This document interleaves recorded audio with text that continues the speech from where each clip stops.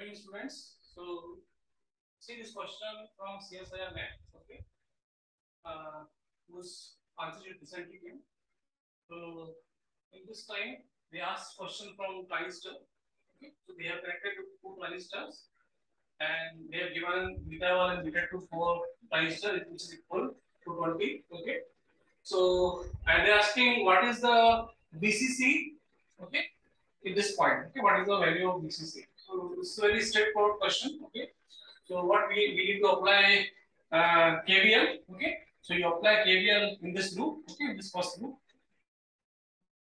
and calculate what is the current flowing IB1. Okay, once you know the current flowing IB1, okay, you can calculate what is IC1. Okay, because you know the beta here.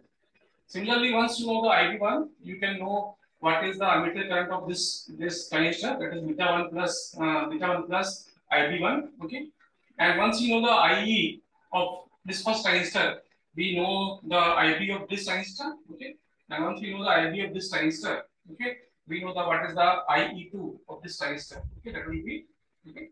So once you know this, if you know this current, okay. So once we know this IB2, okay, we also know IC. Okay, so once I know IC1 and IC2, I immediately know what is IE. Okay, and once I calculate IE, I can calculate what is the voltage drop here. The remaining, the VCC here, I can know the what is the I. I is nothing, which is IC1 plus IC2.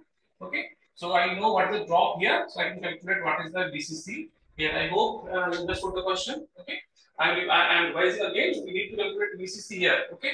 So in order to calculate VC here, VC here, okay.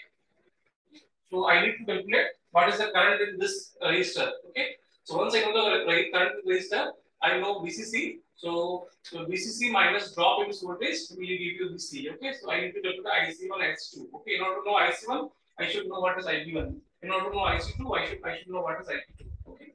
So we have to apply KVL in this first circuit.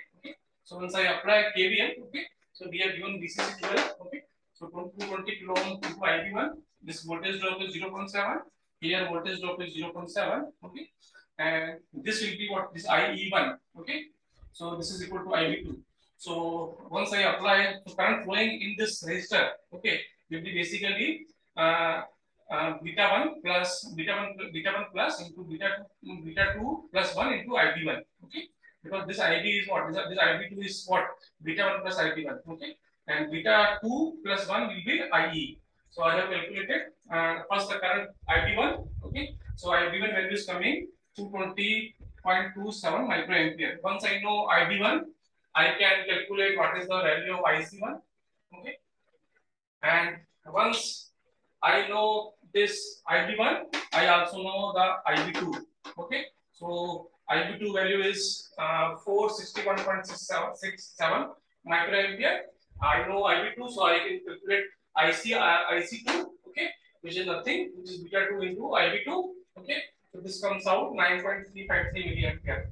Now I know IC1 also, I know IC2 also, so total current IA is now 9.798 milliampere.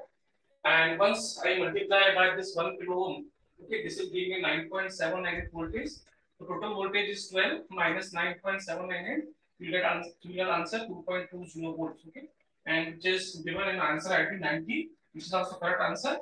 They given the answer 2.2 volt. Okay, so this is the closest to 2.2 volt. Okay, so this is the correct answer. Okay, I hope you understand the question. Thank you very much.